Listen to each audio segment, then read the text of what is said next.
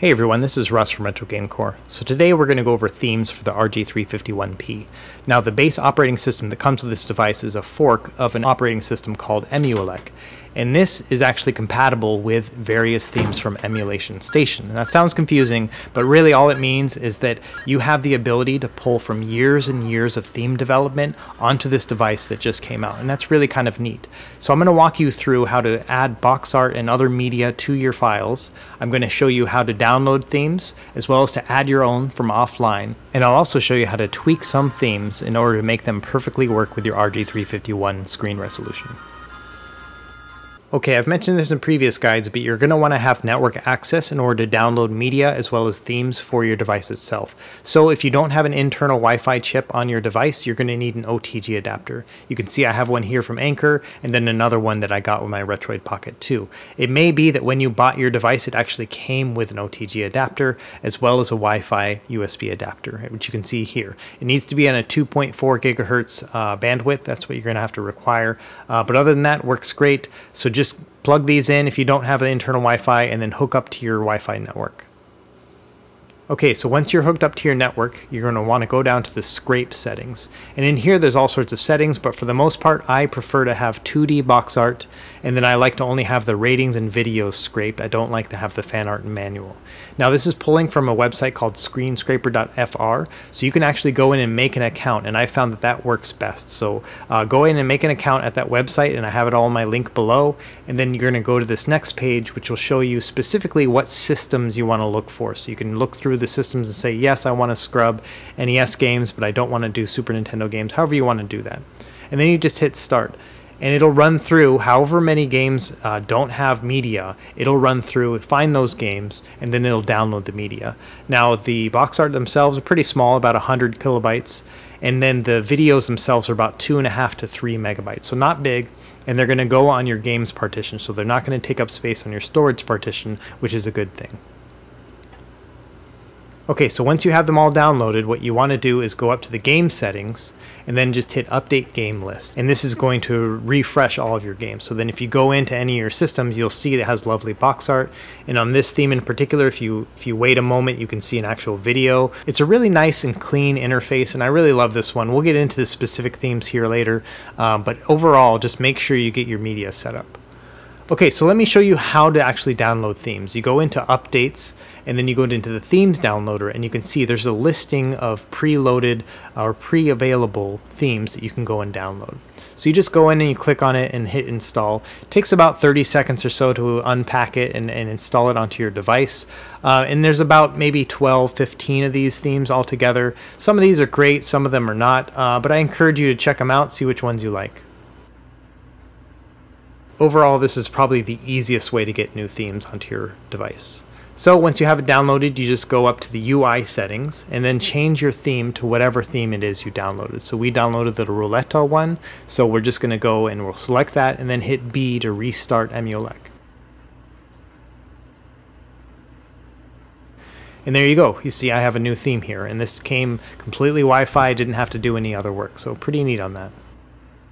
And you can see, you have a scroll wheel here, and then if you actually select the system, it'll pull up the information on that system.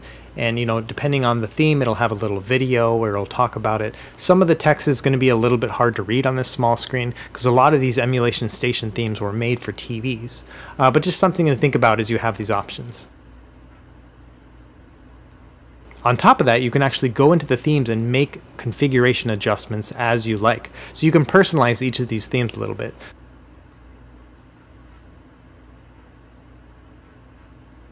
So for example, I just changed the character from Mario to Aladdin, and you can see here it flips through and shows Aladdin every time.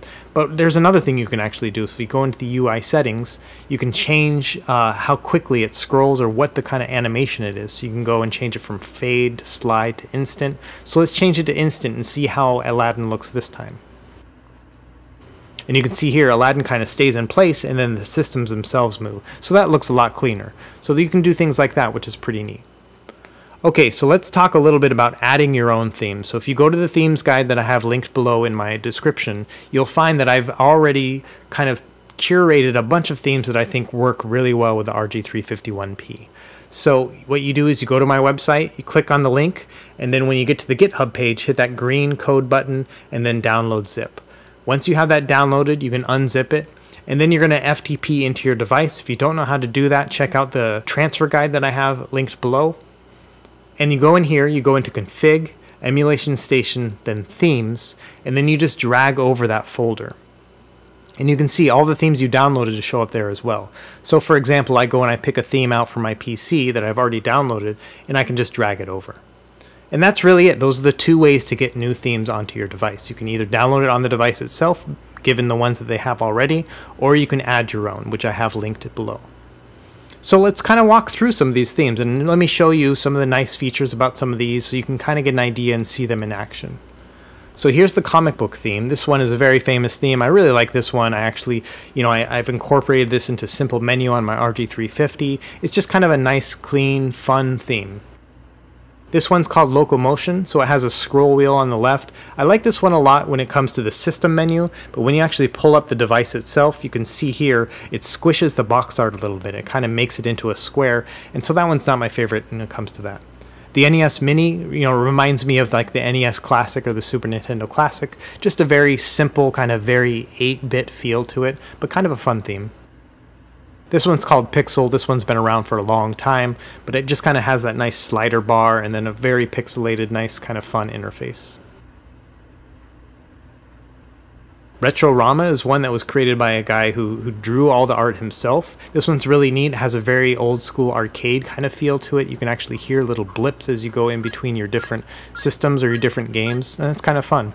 Space Oddity is actually by the same artist. This one's really neat. It has just kind of a cool neon feel to it, a very Space Invaders kind of theme. But this one's one of my favorites because I like that it has this really big video preview. And so you really get a feel for that game as you scroll through it. Tronky Fran is an old school one, and this one's a lot of fun too. It has instant videos, which is kind of nice, and I really like those system menus.